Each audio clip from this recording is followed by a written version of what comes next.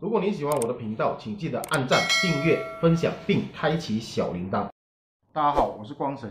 前几天，黎巴嫩首都贝鲁特港口发生严重爆炸事故，存放于港口的2750吨爆裂物硝酸铵造成2次巨大的爆炸，导致上百人不幸丧命，至少4000人受伤，死伤人数仍在持续增加中。各界也对此纷纷高度关注。5年前的天津港也发生了类似的爆炸，事故调查工作也有序展开，但直到今天还是有许多谜团未能解开。然而，危化品事故极为复杂，世界第一大危化品爆炸事故——美国德克萨斯城港口大爆炸的火灾原因，就至今成谜。德州大爆炸同样有破坏力惊人的2次爆炸，消防员也蒙受了重大损失。今天就让我们重温此案例，惟愿逝者安息，生者警醒。1947年4月16日早上，格兰德康普号静静地停在德克萨斯城港口，它的船龄很短，最初为自由轮本杰明·柯蒂斯号1942年11月3日下水，随后在太平洋战场活动。2战结束后，便被悠闲地封存起来。由于冷战期间重建欧洲的需要，他重返远洋。1947年交由一家私人公司在美国、法国航线上从事运输工作。没人想到，经历过2战风云的他，将会经受一场战争期间都不多见的大爆炸。爆炸当天，格兰德康普号正在装载硝酸铵，这是当年常见的远洋运输货品，是法国农民迫切需要的化肥原料。此外，还载有小口径武器弹药、钻探设备、花生、烟草、棉花和承包的箭麻绳。他的这次航程并不顺利，刚从休斯顿辗转来到德城，因为休斯顿港口当局不允许他装载硝酸铵。硝酸铵常温下是稳定的，在高温环境下才容易爆炸。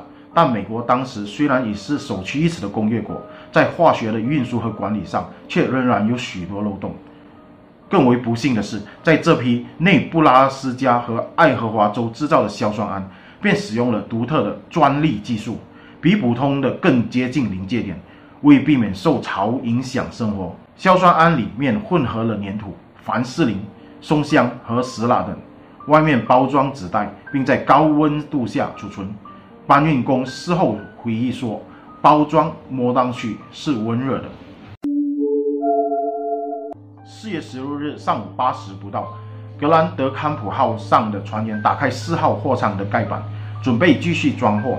当时船上已有2100公吨的硝酸铵，其中1/3以上在4号货舱。几个水手下到货舱内，准备接手从码头往里边的调运的硝酸铵。很快，某人闻到了货舱里有烟味，并看见货物已舱壁间有火苗。船员立即灭火，使用了大量饮用水和2部灭火器，压根却没用。有人将消防水管通到舱内，但并未打开。由于货舱很快充满了烟雾，水手们奉命撤出。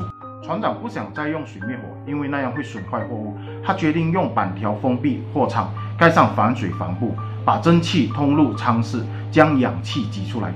这是当时时常见的灭火手段。为以防万一，船长下令将弹药从5号货舱取出。然而，硝酸铵性质特殊，在高温下自己就能产生氧气助燃。在有大量蒸汽的情况下，硝酸铵还会转换成笑气，但船员们如果知道背后的原理，肯定笑不起来。1氧化二碳后来被常用作助燃剂，因为可释放出氧气。很快，火势迫使部分船员和搬运工撤下格兰德康普号。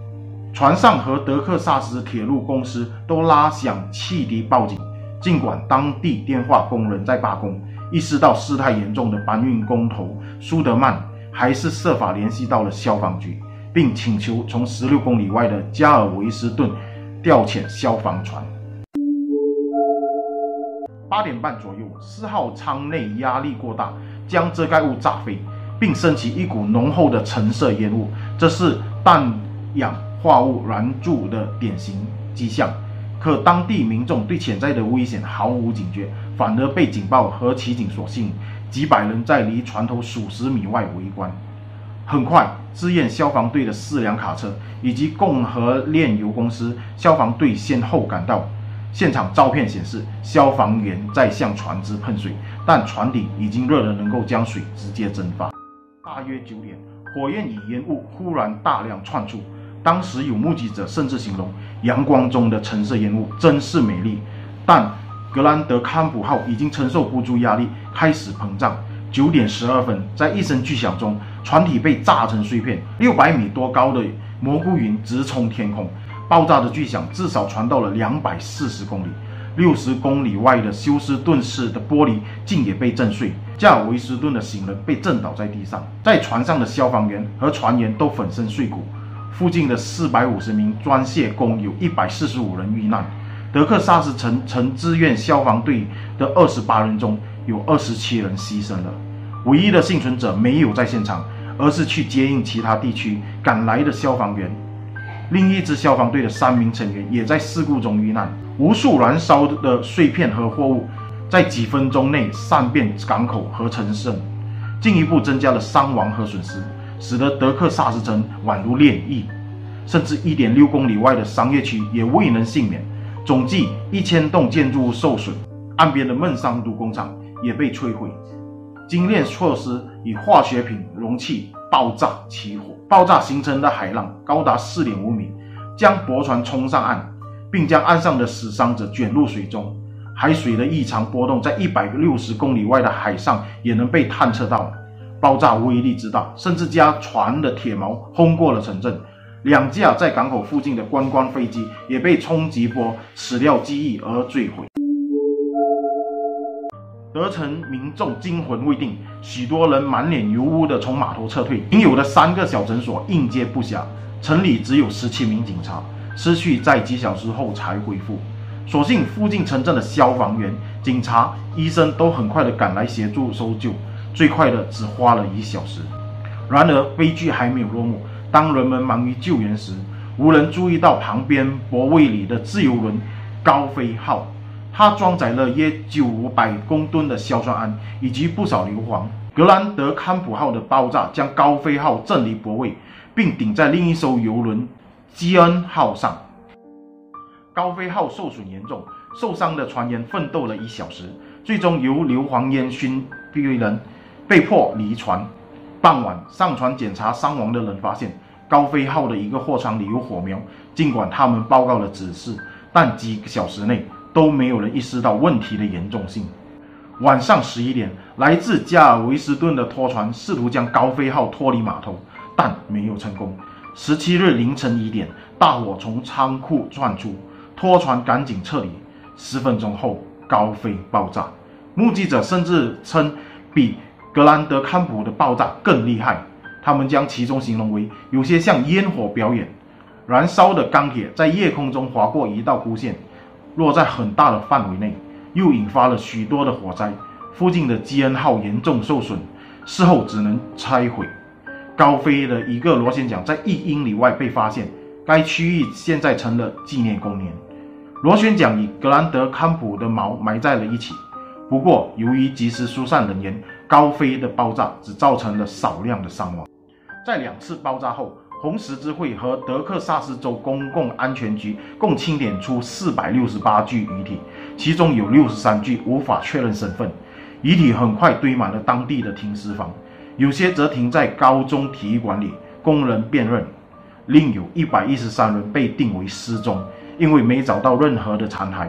然而，令人惊奇的是，在距离码头21米远的地方找到了幸存者，超过5000人在事故中受伤，1784人在附近地区的21家医疗机构就医。在该城镇的1519座住宅中，有500多座被摧毁，2000人无家可归，更加剧了战后本已严重的住宅短缺。附近停车场和火车公司里的600辆汽车与362节货运车厢被摧毁，全城另有500辆汽车受到不同程度的损坏，财产估计损失达1亿美元，换成今日的美元价格约11亿美元。当地重建速度还是比较快的，德城市长与加尔维斯顿的犯罪头子都成立了救援基金。半年内，大部分房屋得以修复或重建。1年多后，孟桑都重建的化工厂。但美国民间还是发起了数百起诉讼，要求美国政府对此事故负责。